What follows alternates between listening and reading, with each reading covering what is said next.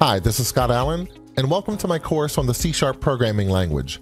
I've been using the C# language for over 15 years at this point because I love working in C#, and I want to show you all the great features of this language so that you will love it too. In the course, we'll work on building some simple applications and focusing on different areas of the language, like how to use classes, how to write methods and properties, and how to raise and handle events. I'll also give you some tips on how to keep your code readable and tell you about common conventions that you'll see in day-to-day programming with C#.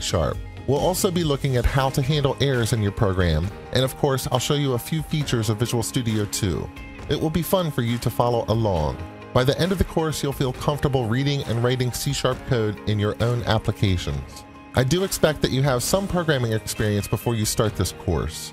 Ideally, you'll feel comfortable with concepts like loops and branching in programming.